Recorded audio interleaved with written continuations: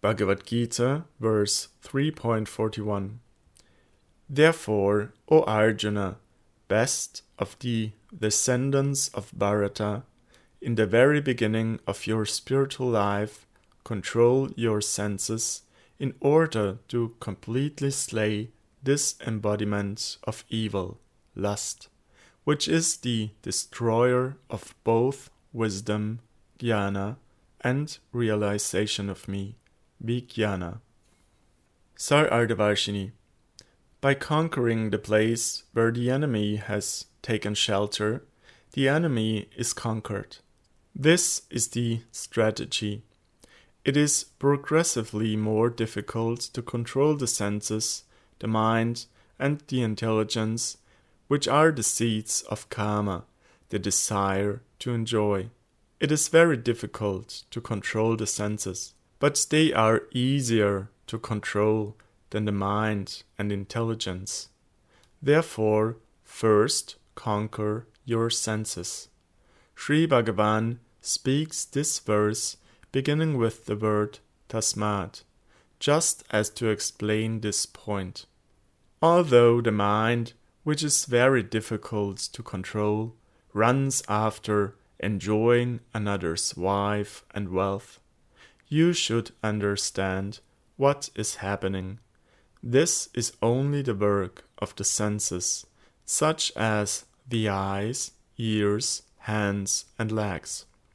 One should control these senses by not allowing them to pursue their respective objects. Padmanam means to give up this fierce desire to enjoy.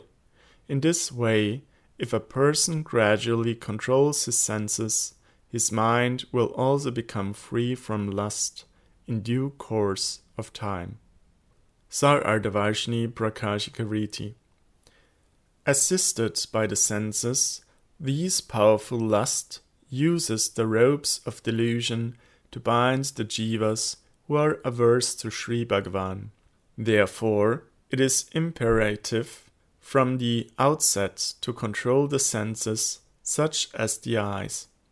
When the external senses are thus controlled, the mind, whose function is sankalpa, decision or determination, and vikalpa, indecision or doubt, will also be controlled. Sri Bhagavan also spoke thus to Uddhava. Vishayendriya samyogan manaha shubhyati nanyata. Shrimad Bhagavatam 11.26.22. The mind becomes restless only when the senses come in contact with the sense objects, not otherwise. Asambrayu gyataha pranan shamyati stimmitam manaha. Shrimad Bhagavatam 11.26.23. Therefore, the mind of a person who has control over his senses becomes stable and peaceful. Srila Bhaktivinoda Thakur quotes Krischna as saying, Therefore, O best of the descendants of Bharata, by first controlling the senses and mind, conquer this extremely formidable lust, which destroys both knowledge and realization of me. Destroying lust, which is a distortion of pure love of God, prema, reinstate yourself in your own constitutional nature by taking shelter of prema.